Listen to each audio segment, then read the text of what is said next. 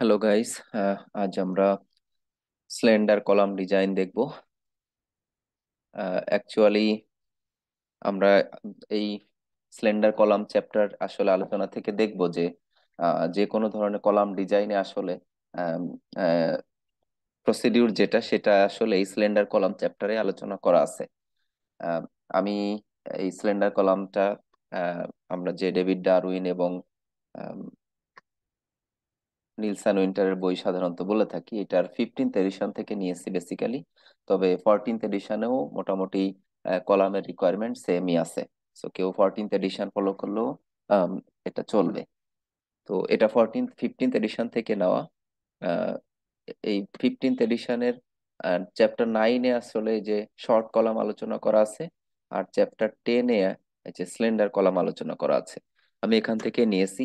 এছাড়াও আমি আসলে ক্লাসে পড়ানোর জন্য আহ, জেমস কে উইট আহ, এই জেমস কে উইটের একটা বই আছে, reinforced concrete mechanics and design. বইটার নাম, এই রাইটারের নাম হচ্ছে জেমস কে উইট। এটাও আমেরিকান রাইটারের বই এবং এগুলো এসে ফলো করে করা।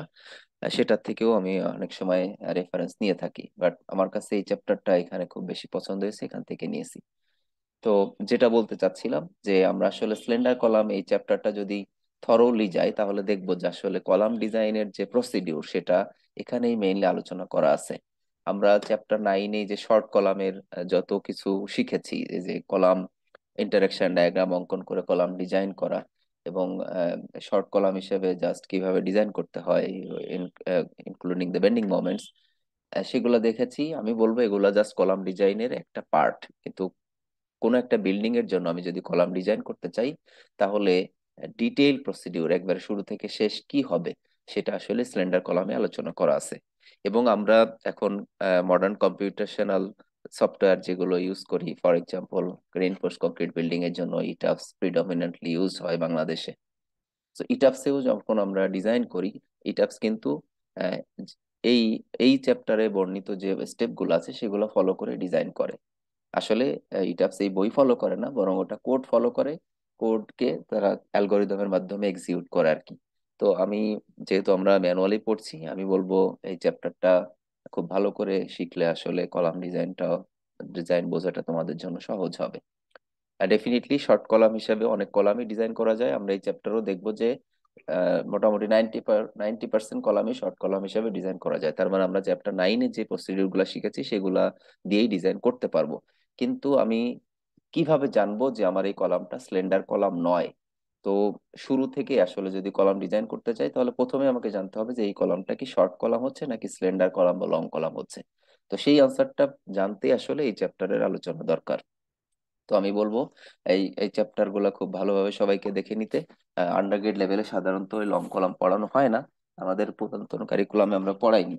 বাট আমরা নতুন যে অবি কারিকুলাম নিয়ে আসছি সেখানে থার্ড ইয়ারেই সম্ভবত আমরা লং এবং শর্ট কলাম একসাথে রেখেছি। সো যারা অবি কারিকুলামে পড়বে তাদের জন্য আন্ডার গ্রেড লেভেলে এটা পড়ানো হবে। বাট ওল্ড কারিকুলামে, মানে এখনো যারা ওল্ড কারিকুলামে পড়ছো তাদের জন্য এই কলাম এটা আন্ডার গ্রেড লেভেলে নাই, আমি মাস্টার্স লেভেলে এটা আসলে পড়িয়েছি।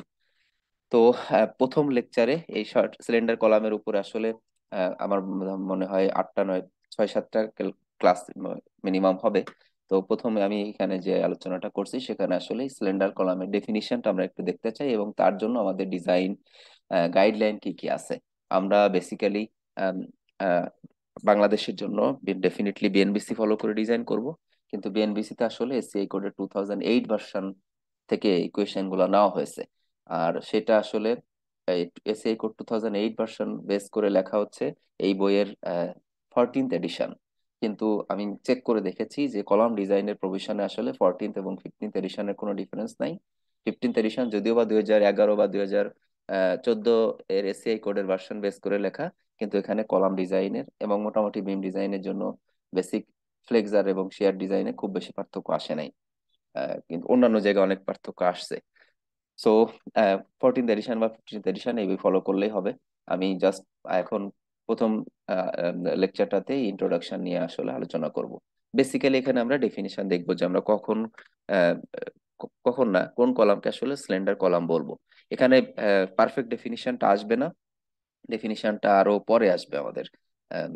এই যে সেকশন 10.4-এ গিয়ে আমরা আসলে প্রিসাইজ ডেফিনিশন শিখবো যে কোন কলামকে আমি স্লেন্ডার কলাম বলবো, কোন কলামকে শর্ট কলাম বলবো।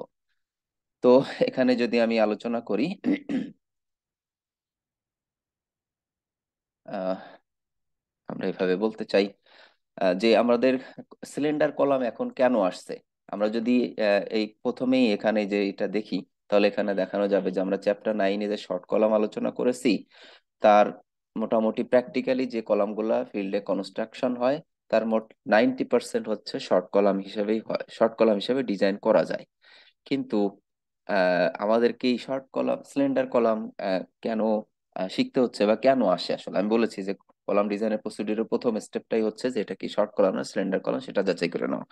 তো সিলিন্ডার কলাম আসলে এখন হয়ে যাচ্ছে কয়েকটা কারণে। নাম্বার ওয়ান হচ্ছে আগের তুলনায় কংক্রিটের ম্যাটেরিয়াল স্ট্রেংথ এখন বেশি আমরা ইউজ করি।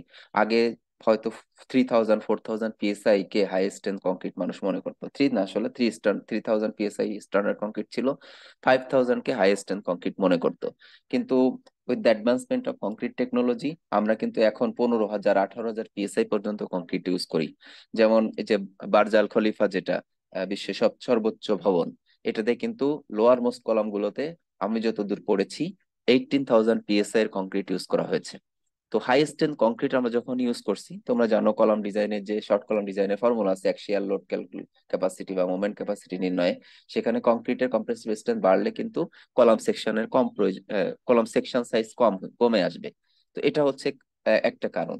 তো স্লেন্ডার বা লং কলাম আমরা কোনটাকে বলছি, বেসিক্যালি যেটার ক্রস সেকশনাল ডাইমেনশনের তুলনায় তার লেন্থ অনেক বেশি, ঠিক আছে। আর শর্ট কলাম বা স্টকি কলাম বলি যেটার ক্রস সেকশনাল ডাইমেনশন তুলনায় তার লেন্থটা কম, ঠিক আছে। আমরা আরো সামনে বলছি, প্রিসাইজ ডেফিনিশনে আসবো যে কখন কোনটাকে শর্ট কলাম কোনটাকে লং কলাম বলবো। তো এখানে একটা কারণ হচ্ছে যে ম্যাটেরিয়াল স্ট্রেংথ কিন্তু অনেক বেশি হয়ে যাওয়া, শুধু কংক্রিটের স্ট্রেংথই বাড়েনি বরং স্টিলের স্ট্রেংথও কিন্তু বেড়েছে। এক সময়ে জাস্ট 40 গ্রেডের স্টিলই ছিল সবচেয়ে হাইয়েস্ট গ্রেডের স্ট্রেংথ, এরপরে 650 গ্রেড আসলো, এরপরে 60 গ্রেড আসলো। এখন প্রিডমিনেন্টলি 72.5 KSI যেটা, সেটা ইউজ হচ্ছে, মানে 500 ডব্লু, মানে 500 MPa বাংলাদেশে বিশেষ করে। এরপরেও কিন্তু চলে আসছে 92 KSI এর স্টিল আসছে। ইউএসএ তে 100 গ্রেড পর্যন্ত অ্যালাউ করেছে।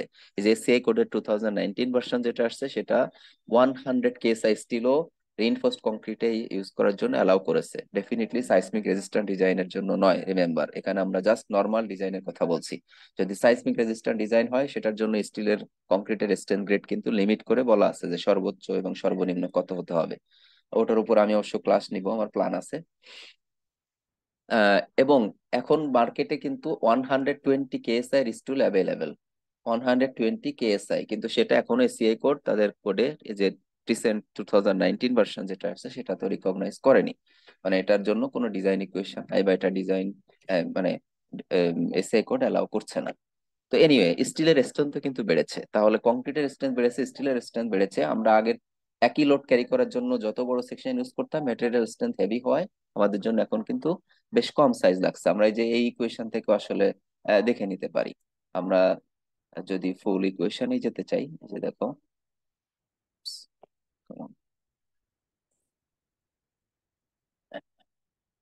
আমাদের যে শর্ট কলাম চ্যাপ্টারের বেসিক ইকুয়েশন, আমি জাস্ট 1 মিনিট নিব তোমাদেরকে ক্লিয়ারলি সবকিছু দেখানোর জন্য। এখানে যে ইকুয়েশন 9.3 যেটা, এখানে ইকুয়েশন 9.3 দুইটা সেগমেন্ট করে দেখানো আছে, দেখো। তো এখানে কি হচ্ছে বেসিক্যালি, এইখানে এই যে এই ইকুয়েশনটাতে আমি যদি FY বাড়াই তাহলে ডেফিনেটলি কংক্রিটের এরিয়া কমে আসবে। মানে PN সেম রেখে আমি যদি স্টিল এর স্ট্রেংথ ইনক্রিজ করি, কংক্রিটের স্ট্রেংথ ইনক্রিজ করি, তাহলে স্টিল যেমন কম লাগবে কংক্রিটের এরিয়াও কিন্তু তত কম আসবে। সো আমার মনে হয় বিষয়টা সবাই বুঝতে পেরেছো। তো এটা হচ্ছে একটা কলাম, তার মানে আগের তুলনায় এখন কিন্তু স্লেন্ডার কলাম বেশি ইউজ হচ্ছে, এক। দ্বিতীয়ত আমরা যে স্ট্রাকচারাল সিস্টেম ইউজ করি, lateral load resisting system, gravity load resisting system, যে কলাম মোমেন্ট ফ্রেম, মানে বিম কলাম ফ্রেম অথবা just column flat slab frame, বিভিন্ন ধরনের ফ্রেমিং সিস্টেম আছে। সেই ফ্রেমিং সিস্টেম গুলাতেও আমাদের আসলে অনেক মডার্ন ডেভেলপমেন্ট হয়েছে, যেগুলোর কারণে দেখা যাচ্ছে খুব স্লেন্ডার কলাম আসছে। আর তার উপরে বেস করে যে ডিজাইন মেথোডোলজি, সেগুলো এখন ডিজাইন মানে রিসার্চ এর মাধ্যমে আসলে রিলায়েবল টেস্ট রেজাল্ট আসছে, সেখানেও আরো আম, দেখা যাচ্ছে যে প্রসিডিউর, মানে মডার্ন যে ডিজাইন ফিলোসফি গুলো আসছে সেগুলোতে আরো অনেক স্লেন্ডার সেকশন চলে আসছে। Anyway, এই সমস্ত কারণেই আসলে স্লেন্ডার কলাম চলে আসছে, এবং ডিজাইনের শুরুতেই কিন্তু তোমাকে যাচাই করে নিতে হবে যে এটা স্লেন্ডার কলাম না শর্ট কলাম। তো আহ, এই যে এখানে আমরা যদি পড়ি, most columns in present practice fall in that category, মানে শর্ট কলাম হয়, শর্ট বা স্টকি column. However, with the increasing use of high-strength materials and improved methods of dimensioning members, it is now possible for a given value of axial load with or without simultaneous bending to design a much smaller cross-section in the than in the past. আমরা আগে যে column ব্যবহার করতাম, যে সাইজের column আসতো, এই material, design method ইত্যাদিতে সিগনিফিক্যান্ট ইমপ্রুভমেন্টের জন্য আমরা এখন অনেক শর্ট স্মল সাইজের সেকশন ইউজ করতে পারি। তো এই হচ্ছে বেসিক কজ আমরা যদি বলি, ঠিক আছে। এছাড়াও আরো বলেছি যে রেশনাল আর রিলায়েবল ডিজাইন প্রসিডিউর ইত্যাদি ইত্যাদি আসছে। তো আমরা কখন একটা কলামকে স্লেন্ডার কলাম বলবো, ঠিক আছে। প্র্যাকটিক্যাল ডিজাইন ডেফিনিশন যদি দেই তাহলে সেটা এই যে থার্ড এর পরে তৃতীয় প্যারায় আসবে। আমরা এখানে জাস্ট যে ম্যাথমেটিক্যালি আমরা কিভাবে ডিফাইন করতে পারি সেটা একটু দেখি।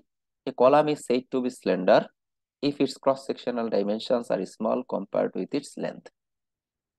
ক্রস সেকশনাল ডাইমেনশনের তুলনায় এটা লেন্থ যদি খুব বেশি হয়, এখন কত বেশি সেটা কি মানে কখন আমি বেশি বলবো কখন কম বলবো, আমি বলেছি যে সেটার নিউমেরিক্যাল ভ্যালু দিয়ে লিমিট করব আমরা, যে এই চ্যাপ্টারের সেকশন 10.4-এ, তার মানে আরো 2-3টা লেকচার পরে প্রিসাইজ ডেফিনিশন আসবে। আপাতত এতটুকুই যে মোটামুটি বোঝা যাচ্ছে যে এটার ক্রস সেকশন ডাইমেনশনের তুলনায় লেন্থ অনেক বেশি। যদি হয় তখন আমরা বলবো স্লেন্ডার, ক্রস সেকশন ডাইমেনশনের তুলনায় যদি তার লেন্থ কম হয় তাহলে আমরা বলবো এটা হচ্ছে শর্ট বা স্টকি কলাম। স্লেন্ডার বা লং কলাম বলে, শর্ট বা স্টকি কলাম বলে, তো এইভাবেই আমরা বলতে পারি। The degree of slenderness is generally expressed in terms of slenderness ratio L/R.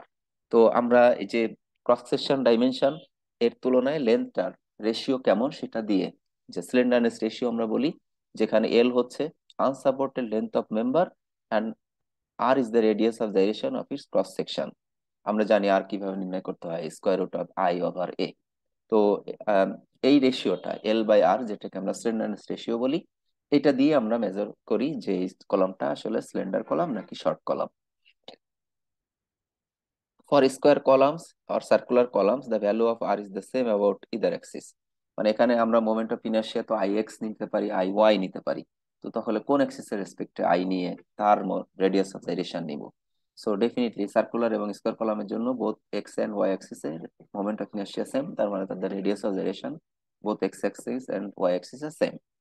তাহলে বোথ অ্যাক্সিসে তার স্লেন্ডারনেস রেশিও সেম আসবে। কিন্তু যদি রেক্টেঙ্গুলার কলাম হয় ফর এক্সাম্পল, তাহলে এখানে এই রেশিওটা বড় আসবে কোনটার জন্য, যদি এই L/R রেশিও বিগার হবে, যদি আমার আর এর ভ্যালুটা কম হয়। তো ডেফিনেটলি রেক্টেঙ্গুলার কলামের জন্য এখানে স্মল আর, যেটা তার মানে IX এবং IY মধ্যে যেটা স্মল সেটা নিয়েই স্মল আর বের করতে হবে, সেইটা ইউজ করলে আমার এই ম্যাক্সিমাম স্লেন্ডারনেস রেশিও আসবে। আমরা একটু পরেই দেখবো, নেক্সট নেক্সট ক্লাসেই দেখবো যে স্লেন্ডারনেস রেশিও যত বাড়তেছে কলামের স্ট্রেংথ কিন্তু তত কমবে। ঠিক আছে, আমরা জাস্ট এখন এতটুকু জেনে রাখি।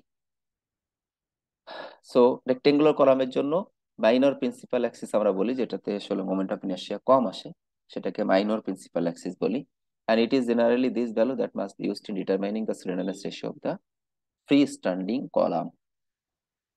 তো এটা হচ্ছে মানে ম্যাথমেটিক্যাল ডেফিনিশন আমরা যদি জানতে চাই, ঠিক আছে, থিওরিটিক্যাল ডেফিনিশন। প্র্যাকটিক্যাল ডেফিনিশনটা আমি বলেছি যে এই যে এখানে আসবে, আসলে প্র্যাকটিক্যাল ডেফিনিশনটা আমরা যদি বলতে চাই এখানে বলবো। তো তার আগে আমরা একটু আরো একটু মানে এলাবোরেট করার চেষ্টা করি। দেখো, it has been it has long been known that a member of great slenderness will collapse under a smaller compression load than a stocky member with the same cross sectional dimensions. তো আমরা জানি এখন, এখানে আসলে আহ, জানি বলতে mechanics of solids এ তোমরা এই কলাম ফর্মুলা ডেভেলপ করেছো এবং সেখানে দেখেছো, সেইটা থেকে আসলে বলা হচ্ছে। এবং এই যে আমরা এর পরের সেকশনে দেখবো পরের ক্লাসে ইউলারের যে কলাম ফর্মুলা, সেটার কথা এখানে বেসিক্যালি বলা হচ্ছে। আমরা একটু জাস্ট ফার্দার করে দেখে আসি। এই যে PEC is equal to pi square ETI over KL square. তো এখানে KL হচ্ছে ইফেক্টিভ লেন্থ। তো এই KL, এটা আমরা ডিফাইন করব ইফেক্টিভ লেন্থ ফ্যাক্টর আমরা বলি। এই পুরাটা মিলিয়ে আসলে ইফেক্টিভ লেন্থ, মানে যতটুকু এই কার্ভ হবে, এক কথা বেঁকে যাবে, বাকলিং এর প্রশ্ন যেহেতু আসছে, সেই বাকলিং লেন্থটাই, বাকলিং সেন্সিটিভ লেন্থটাই হচ্ছে এখানে কেএল। তো এই লেন্থ যত বাড়ছে দেখো, তাহলে এই কলামের লোড ক্যাপাসিটি কিন্তু তত কমে আসছে। তার ক্রস সেকশন সেম রাখছি, মোমেন্ট অফ ইনার্শিয়া সেম থাকলেও যখনই লেন্থ বেড়ে যাচ্ছে তখন কিন্তু তার লোড ক্যাপাসিটি কমে আসছে। তো এখানেই এটা বলছে আর কি, এই এই সেন্টেন্স দ্বারা এটাই বলা হয়েছে, বলা হচ্ছে যে আমরা খুব দীর্ঘদিন থেকেই, অলমোস্ট 200 ইয়ার্স আগে, এই যে জার্মান গণিতবিদ আম, ইউলার বলে, ওয়াইলার বলে, আসলে ইউলারই মনে হয় সঠিক নাম, তিনি এই যে ফর্মুলা ডেভেলপ করেছেন, সেখান থেকে আমরা জানি এটা। এবং বাস্তবে আমরা যদি এক্সপেরিমেন্ট করি, ফিজিক্যালি আমরা হয়তো দেখতে পারি, ইউটিউবে কিছু ভিডিও পাওয়া যায় যে একটা সেম লেন্থের একটা ক্রস সেকশন বেশি আর একটা ক্রস সেকশন কম, তুমি যদি দুই প্রান্ত থেকে হাত দিয়েও প্রেসার দাও, তাহলে দেখবা যে যেটার ক্রস সেকশন বেশি সেটা বেশি লোড নিচ্ছে, আর যেটা ক্রস সেকশন কম সেটা কম লোড নিচ্ছে। তো এই এই সেন্টেন্সটা আমরা নিজেরাও তোমরা প্র্যাকটিস করে দেখতে পারো। সেম লেন্থের দুইটা বই নিতে পারো, অথবা দুইটা কাঠের টুকরো, অথবা স্টিলের স্কেল, যে রুলার যেগুলো, সেটা নিয়েও টেস্ট করে দেখতে পারো। তো দুই পাশে যখন হাত দিয়ে চাপ দিবা, তখন দেখবা কোনটা বেশি লোড নিচ্ছে, কোনটা কম লোড নিচ্ছে। সো এনিওয়ে, এই সেন্টেন্সের এক্সপ্লানেশন হচ্ছে এরকম। এটার ইলাবোরেশনটাও এরকম দিয়েছে, দেখো, when স্টকি member with a স্লেন্ডারনেস ratio of 10, such as a square column of length equal to about 3 times its cross-sectional dimension h, তার মানে square column side dimension H, তার তুলনায় লেন্থ হচ্ছে 3 গুণ, মাত্র 3 গুণ, তার মানে খুবই স্টকি কলাম, ঠিক আছে। এবং সেটার জন্যই দেখো স্লেন্ডারনেস রেশিও হচ্ছে অ্যারাউন্ড 10। আমরা জানি স্কোয়ার কলামের জন্য রেডিয়াস অফ জাইরেশন আর এর ভ্যালু কত আসে, আমার মনে হয় তোমাদের মুখস্থ, এটা হচ্ছে 0.3 টাইমস এইচ, তাই না? হ্যাঁ, আমি লেখার চেষ্টা করছি। 3h, তাহলে এখানে L/R কত আসে আসলে, আমি লেন্থটা L-ই রাখলাম, L=1 যদি নিই, মানে 3 টাইমস L যদি 3h হয়, ঠিক আছে, কাম অন, যদি 3h হয়, তাহলে 3h/R হচ্ছে 0.3h, তাহলে অ্যারাউন্ড 9, আমি যদি এক্স্যাক্টলি 3 কে না 0.3 দ্বারা ভাগ করি, তাহলে 10ই আসে, এক্স্যাক্টলি 10 আসে, সেইভাবে এখানে বললো, ঠিক আছে। তো যদি আমরা এরকম একটা কলাম নিই যার ক্রস সেকশন ডাইমেনশনের তুলনায় লেন্থ মাত্র 3 গুণ, এবং অ্যাক্সিয়াল লোডের আন্ডারে টেস্ট করি, কোনো বেন্ডিং মোমেন্ট এখনো নাই, is loaded in axial compression only, it will fail at a load given by equation 9.3। এখানে এই যে আবার ইকুয়েশন, আগের চ্যাপ্টার ইকুয়েশন এর রেফারেন্স আসছে, আমি এই জন্য এটা ওপেন করে রেখেছি তোমাদের জন্য। দেখো এই যে ইকুয়েশন 9.3, আমি এটা নোট করে এভাবে দেখাতে পারি। এই যে এখানে দুইটা ইকুয়েশন, দুই ফর্মে, একটা ইকুয়েশন দুই ফর্মে দেখানো। তো এটা হচ্ছে কিন্তু শর্ট কলামের জন্য, তাহলে এই স্টকি কলামটা এক্স্যাক্টলি এরকম ফেল করবে, তার মানে এই যে স্টিলের ইল্ডিং হবে, এখানে যে স্টিল ব্যবহার করেছি তার ইল্ড স্ট্রেসে পৌঁছে যাবে, আর আমি কংক্রিটের যে ক্রস সেকশন ব্যবহার করেছি, কংক্রিট আসলে এখানে ক্রাশিং হবে আন্ডার কম্প্রেশন, ঠিক আছে। তো এখানে আসলে এটাই বলা হচ্ছে যে স্টকি কলামের ফেইলরটা হবে কিন্তু এক্স্যাক্টলি ওই যে আমরা ইকুয়েশন ইউজ করেছি সেটার সেটার দিয়ে, সেইভাবে, because at that load both concrete and steel are stressed to their maximum carrying capacity and give way respectively by crushing and by yielding। তাহলে কংক্রিট হচ্ছে ক্রাশিং হবে, আর ইল্ডিং হবে স্টিলের, এটার মাধ্যমে আসলে এটার ফেইলর হবে, এই কলামের ফেইলর যদি আমি বলি, ঠিক আছে, যে গিভ ওয়ে মানে হচ্ছে ফেল হয়ে যাওয়া, যে আমি আর লোড নিতে পারছি না, ফেল করে গেলাম। If a member with same cross section has a slenderness ratio of L/R equal to 100, এখন দেখো আমি 10 গুণ এটার স্লেন্ডারনেস রেশিও বাড়িয়ে ফেললাম, তাহলে স্কোয়ার কলামের ক্রস সেকশন ডাইমেনশনের তুলনায় লেন্থ কত হচ্ছে, তখন তখন দেখো such as a square column হিঞ্জড at both ends of and of length equal to about 30 times its section dimension, তার মানে কলামের যে lateral dimension square column both direction same, তার তুলনায় লেন্থটা যদি এখন 30 গুণ বেশি হয়, it may fail under an axial load equal to one half or less of that given by equation 9.3। আমরা নেক্সট কয়েকটা ক্লাসেই দেখবো যে এই লেন্থের উপরে ডিপেন্ড করে কলামের স্ট্রেংথ কিন্তু 4 গুণ পর্যন্ত কমে যেতে পারে, 4 গুণ কমে যেতে পারে। মানে কোনো একটা কলাম যদি শর্ট কলাম হিসেবে শর্ট কলাম হয়, তাহলে সে যদি 100 লোড ক্যারি করতে পারে, তাহলে খুব বেশি সিলিন্ডার কলাম করলে ওই একই ক্রস সেকশনের লেন্থ হচ্ছে অনেক যদি বেশি হয়, তাহলে এটার লোড ক্যারিং ক্যাপাসিটি 4/1 হয়ে যেতে পারে, মানে 25 চলে আসতে পারে। আমরা দেখবো এটা ডেরিভেশনের মাধ্যমে। In this case, collapse is caused by buckling, that is, by sudden lateral displacement of member between its ends, with consequent overstressing of steel and concrete by bending stresses that are superimposed on axial compressive stresses. তো এখানে কি হয় আসলে, যে long column হয়ে গেলে আসলে কলামটা এই ক্রাশিং এর পূর্বেই বাকলিং হয়ে যায়, বাকল হয়ে যায়। তো বাকল হয়ে যায় কিভাবে, আমরা যদি তারও একটা ফিগার দেখতে চাই, এই যে আমরা নেক্সট ক্লাসগুলোতে যা দেখবো এখানে আসলে সেটার একটু দেখে নিতে পারি। যেমন এই যে এই ফিগারটাতেই এখানে একটা কলাম আমরা যদি দেখতে চাই, দুই এন্ডে আসলে হিঞ্জ সাপোর্ট আছে, ঠিক আছে। তো এখানে অ্যাক্সিয়াল লোড আছে, এই যে দেখো খেয়াল করে, এই দুই এন্ডে জাস্ট পিওর অ্যাক্সিয়াল লোড আছে, যে পিসি পিসি, এখানে কোনো বেন্ডিং মোমেন্ট অ্যাপ্লাই করিনি। তো এটা যদি খুব লং কলাম হয় তাহলে সে কি হবে, এরকমই যে বাকল হয়ে যাবে। ইনিশিয়াল হয়তো স্ট্রেট ছিল লোড প্রয়োগের পূর্বে, কিন্তু আমি যখন লোড অ্যাপ্লাই করলাম তখন এটা এরকম বাকল হয়ে গেল। ইনিশিয়ালি কিন্তু এটা এই যে এরকম স্ট্রেট ছিল। তো এই বাকল হয়ে গেলে আসলে এখানে তাহলে কি হচ্ছে, এখন দেখো এই যে এক্সেন্ট্রিসিটি এটা ই হয়ে গেল, তাহলে পি এবং এই ই মিলিয়ে এখানে একটা অ্যাডিশনাল মোমেন্ট কিন্তু তৈরি হলো। এই যে পি টাইমস পিসি টাইমস হচ্ছে এই যে এক্সেন্ট্রিসিটি মিড স্প্যানে যদি ই ধরি, তাহলে এখানে অ্যাক্সিয়াল লোড পিসি তো আছেই, সাথে আর একটা মোমেন্টও চলে আসলো কিন্তু বাকল যখনই হয়ে গেল। তো বাকল হলে কি হচ্ছে, তাহলে এখন এখানে অ্যাক্সিয়াল কম্প্রেসিভ স্ট্রেস আছে, তার মানে কম্প্রেসিভ স্ট্রেস আছে, আবার মোমেন্টের জন্য ফ্লেক্সুরাল স্ট্রেসও চলে আসছে।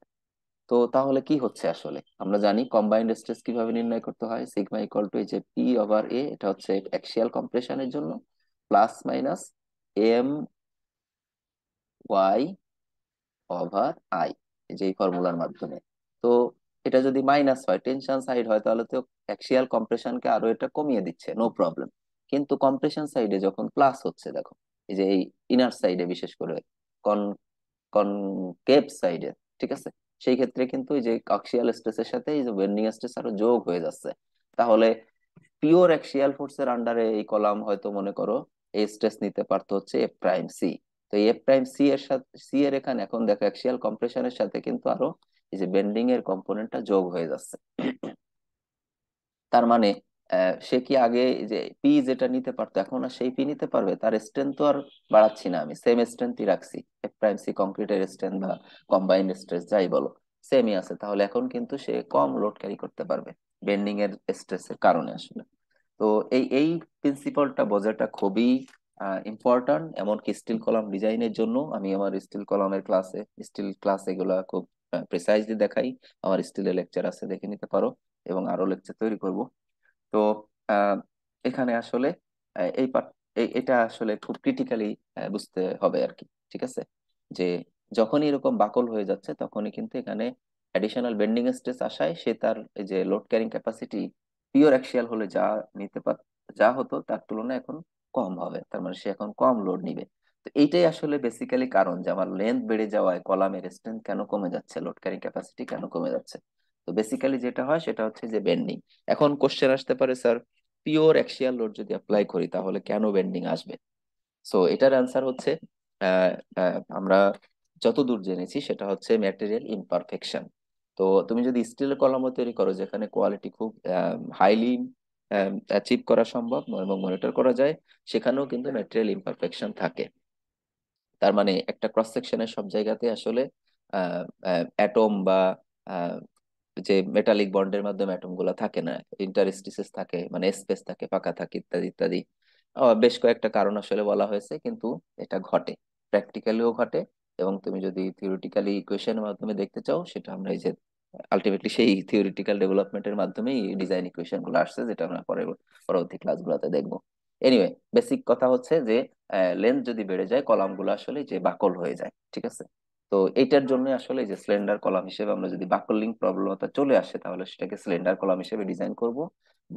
বেসিক পার্থক্যটা হচ্ছে এখানেই। তো শর্ট কলাম যেগুলো আমরা চ্যাপ্টার 9-এ ডিজাইন করেছি সেগুলো হচ্ছে কোনো ধরনের বাকলিং প্রবলেম নেই, ঠিক আছে। তার মানে এটার ক্রস সেকশনের তুলনায় লেন্থ খুব কম।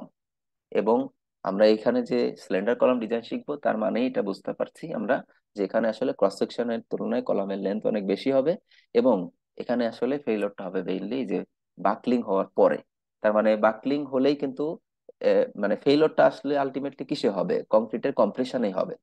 ঠিক আছে, কংক্রিটের কম্প্রেশনে কিন্তু ফেলিওর হবে, বাট বাকলিং হওয়ার পরে যে অ্যাডিশনাল মোমেন্ট আসবে সেইটার কারণে হবে। ঠিক আছে, তো এখানে আসলে কিন্তু কম লোডেই ফেল করে যাবে, বেসিক কথায় আমরা যদি মানে উল্টা ভাবে বলি, কম লোডে এটা ফেইলর হবে। কিন্তু ফেইলরের পূর্বে এটা বাকল হবে, এটা হচ্ছে সিলিন্ডার কলামের মেকানিক্স বা প্রপার্টি বলতে পারো। তো এখানে আবারও আসি, most columns in practice R subjected to bending moments as well.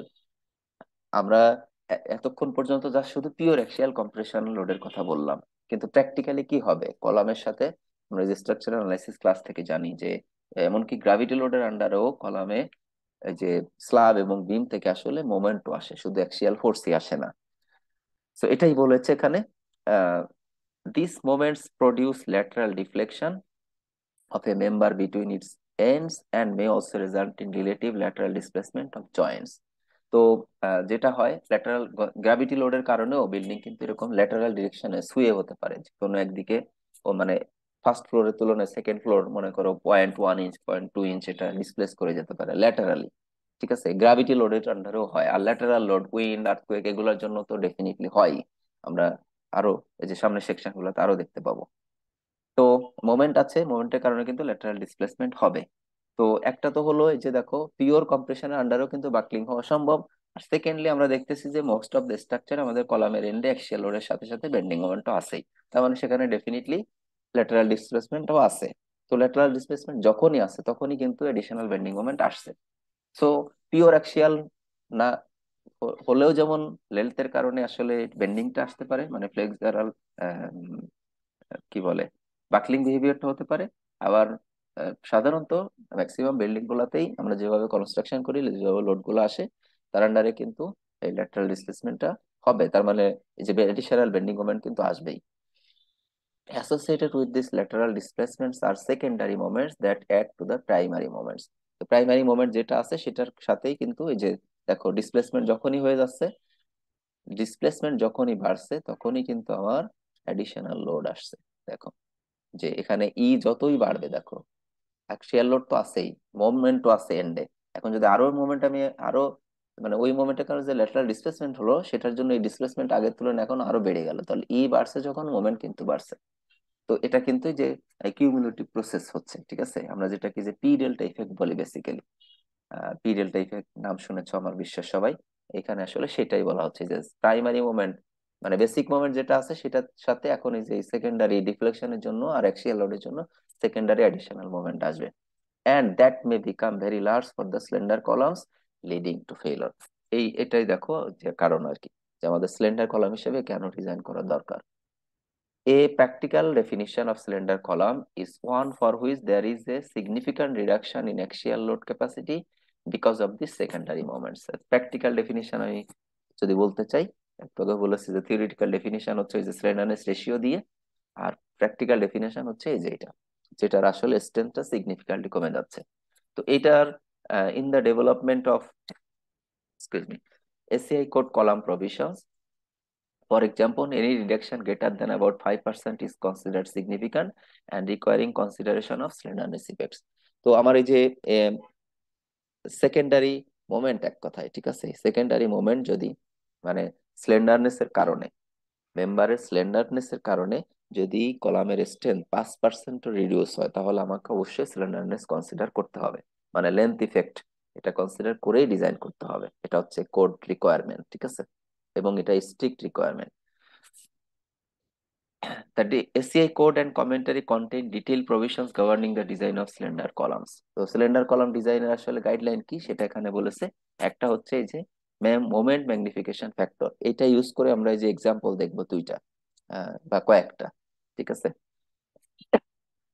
এটা আসলে these provisions are quite similar to those used for many years of for steel columns designed under the American Institute of Steel Construction ASC specification।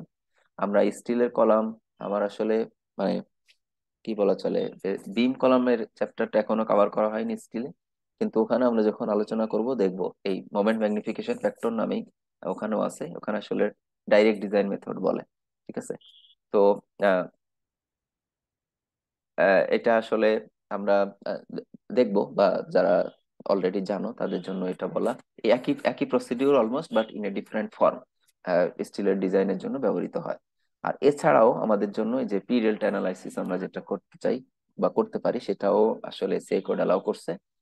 সেটা হচ্ছে যে secondary effect বা second order analysis আমরা যেটাই বলি, is often Incorporated as a feature in commercially available structure analysis software. তো আমরা এই যে স্ট্রাকচার এইটাস যেগুলো ইউজ করি, সেগুলোতে আমরা যখন কলাম ডিজাইন কমান্ড দেই বা ডিজাইন করি এক কথায়, সেগুলো কিন্তু এই যে এই প্রসিডিউর ফলো করেই করে। এবং এটা সাধারণত সেকেন্ড অর্ডার অ্যানালাইসিসের মাধ্যমেই হয়। আহ, আবারও বলছি, এখানে আমরা এখনো কিন্তু প্রিসাইজ ডেফিনিশন শিখলাম না যে কোনটা শর্ট কলাম কোনটা লং কলাম। জাস্ট বলেছি যে লেন্থের ইফেক্ট, লেন্থের কারণে যদি স্ট্রেন্থ রিডাকশন 5%-এর চেয়ে বেশি হয়, তাহলে লং কলাম হিসাবে, মানে সিলিন্ডার কলাম হিসেবে ডিজাইন করতে হবে। আদারওয়াইজ এটাকে শর্ট কলাম হিসেবে ডিজাইন করা যাবে। তো ওই ডেফিনিশন গুলো আমরা যে পরের সেকশন গুলোতে শিখবো। এখানে সেটাই বলা হচ্ছে যে, as noted, most columns in practice continue to B short columns. Simple expressions are included in the essay code to determine whether slenderness effects must be considered. These will be presented in section 10.4, following the development of background information in sections 10.2 and 10.3 relating to buckling of columns, column buckling and slenderness effects. তো এখানে আমি আজকে এটাই শেষ করতে চাই, মানে আজকে বলতে এই লেকচারে আমি এর পরেই এই পরের পার্টটা আসলে আলোচনা করব। আমি আবারও এখানে হাইলাইট করতে চাই কলাম, এই লং কলাম ডিজাইনের আমরা দুইটা এক্সাম্পল এখানে দেখবো, একটা সুয়ে ফ্রেমের জন্য আর একটা নন সুয়ে ফ্রেমের জন্য। কিন্তু তার আগে যাওয়ার আগে আমাদের আসলে কলামের বেসিক বিহেভিয়ারটা বুঝতে হবে, যে কলামটা বেসিক বিহেভিয়ার কি, এবং আমি এই কলামকে শর্ট কলাম হিসেবে ডিফাইন করব না লং কলাম হিসেবে ডিফাইন করব, সেটা আবার ডিপেন্ড করে যে আমার এই ফ্রেমটা কি সুয়ে ফ্রেম নাকি নন সুয়ে ফ্রেম, মানে ব্রেসড ফ্রেম নাকি আনব্রেসড ফ্রেম এক কথায়। তো ওই যে শিয়ার ওয়াল থাকলে বা ব্রেসিং থাকলে সেটাকে কি আমরা সুয়ে ফ্রেম বলবো নন সুয়ে ফ্রেম বলবো, এই সব কিছু কিন্তু বুঝে তারপর অ্যানালাইসিস করতে হবে। তো এটা সিস্টার প্রো বা আরো যেসব স্ট্রাকচারাল ডিজাইন সফটওয়্যার আছে, সেগুলোতে আমরা যখন কমান্ড দেই, এরা কিন্তু এইসব চেক করে তারপরে তোমাকে কলাম ডিজাইনের যে ইন্টারাকশন ডায়াগ্রাম বা বিভিন্ন ফরম্যাটে আসলে কলাম ডিজাইন রেজাল্ট আউটপুট আকারে দেয়। সো আমার সাথে সবগুলো লেকচার আসলে দেখবে আশা করি, তাহলে কলাম ডিজাইনের ক্লিয়ার আইডিয়াটা তোমাদের মধ্যে আসবে। তো আজকের ক্লাস এখানে শেষ করছি। Thank you.